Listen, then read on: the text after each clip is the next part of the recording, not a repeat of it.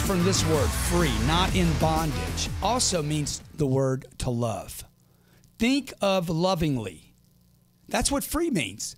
I'm free to think of other people lovingly, not think that your success takes something away from me or you're coming after me. Oh, the Chinese or their religion's going to come attack my religion. Okay, it's to love. Think of lovingly. The word dom, free dom, means master, control or authority over the ability to think of lovingly. How can you love people, man, if you don't have any paper?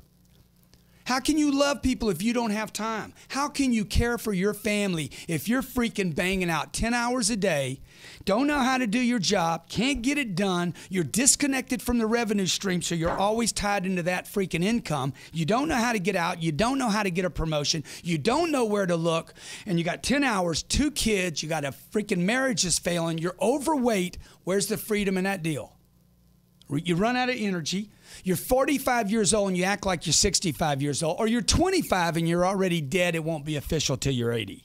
All right, let's take the caller. Hey, why'd you do it? Oh, man, I got your book. I've been reading it. You changed my life. Like, I'm the one who told you lit a fire under my butt. Like, yeah, that's right. So when I got let me ask you, what do you do now? What do you do now?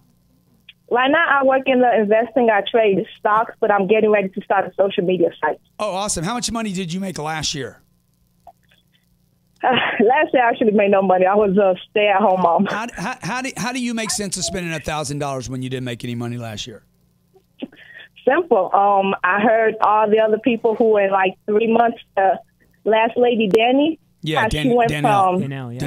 She's making 6 figures in like 6 months. I'm like, that's me. I need that. Hey, congratulations. I told my daughter, by the time she's 5, her mother's going to have a net worth of $160 million. Boom. She's turning 5 next year. So I love that. I love that.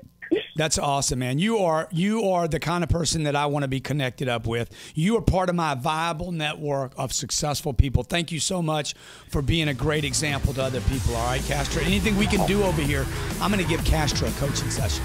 Yeah. All right. Oh, thank you so much, sir. Thank you. All right, buddy. Thanks.